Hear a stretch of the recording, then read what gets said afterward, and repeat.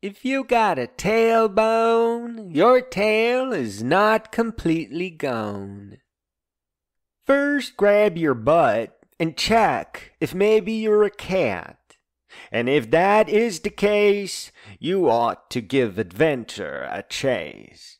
But if you only feel a little bump right above your rump and feel wobbly and frail, you probably need to make a tail. Although it has been 25 million years ago, we all used to have a tail. Alas, evolution is not without a fail. We still have the genes, though, so we could get them to grow. But it may be better for now not to go full out meow.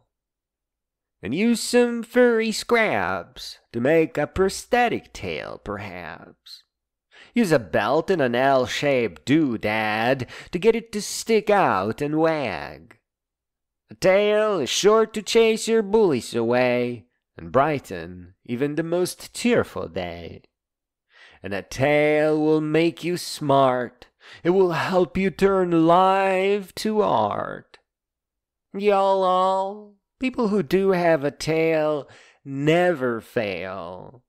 They are great for police, as they instantly bring peace, good for politicians and their political missions, great for physicians and their patient conditions, and awesome for mom and dad, as it prevents them from getting mad. And it is a well-known fact that with a tail, you ain't never gonna get smacked. Golly, all scientists agree that a tail is good for you and me.